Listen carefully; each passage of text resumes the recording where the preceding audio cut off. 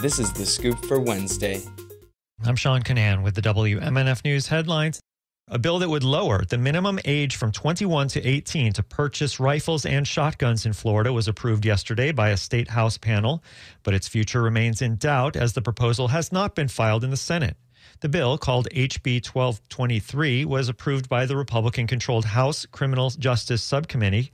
It would reverse an age requirement that was included in a school safety law passed after the 2018 massacre at Marjory Stoneman Douglas High School in Parkland. The House approved a bill last year to lower the minimum age from 21 to 18, but the Senate did not take up the measure. A bill advanced in a state Senate committee yesterday loosening restrictions on labor laws for 16 and 17-year-olds in Florida. WMNF's Chris Young reports the bill is a less extreme version of a House bill that seeks to roll back child labor laws. Under the bill, 16 and 17-year-olds could work from 5:30 a.m. to midnight. Under current law, the limit is from 6:30 a.m. to 11 p.m. The bill is sponsored by Zephyr Hills Republican Senator Danny Burgess. What drew me to this issue is we homeschool. My kids are homeschooled, and so they're too young to work right now, but when they become of age, they may be done with school by 1 p.m. The bill also allows the state to grant waivers of certain child labor restrictions. Most public comment was against the bill. Gretchen Robinson is a teacher from Orlando. We need to let these kids sleep, right?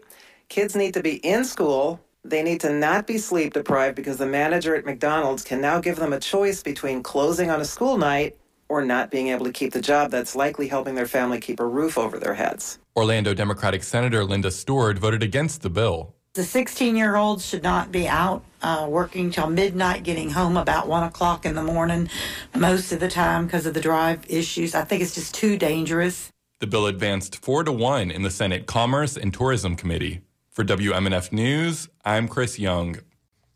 Governor Ron DeSantis' administration had quietly reversed a policy that allowed Floridians to obtain driver's licenses that reflected their gender identity. One critic is calling it part of an ongoing campaign to make Florida uninhabitable and unsafe for transgender individuals. On Friday, the Deputy Executive Director of the Florida Department of Highway Safety and Motor Vehicles sent a memo outlining the changes to county tax collectors.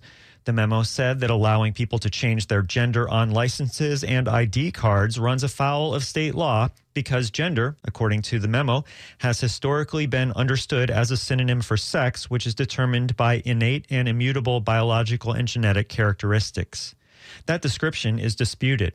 Florida is among Republican-controlled states during the past few years that have taken a series of steps targeting transgender people and the broader LGBTQ community. Critics allege that the efforts amount to an attempt to legislate or regulate trans people out of existence. Controversial proposals that would prevent local governments from removing or destroying an array of historic monuments and markers are moving forward in the Florida House and Senate.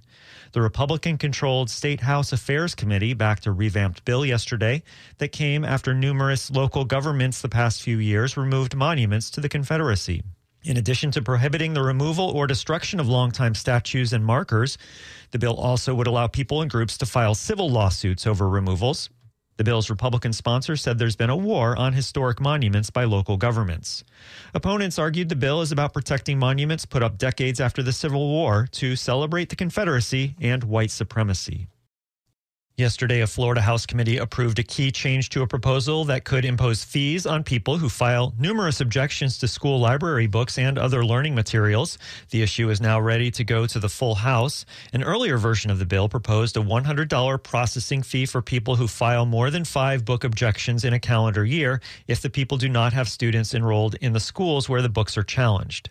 But under the change approved yesterday by the House Education and Employment Committee, the fees would only be assessed if book challenges are unsuccessful. The House panel unanimously approved the revised bill.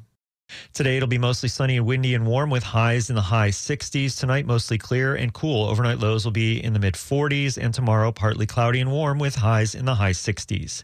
I'm Sean Canan with the WMNF News headlines. This is The Scoop, recorded at WMNF Tampa.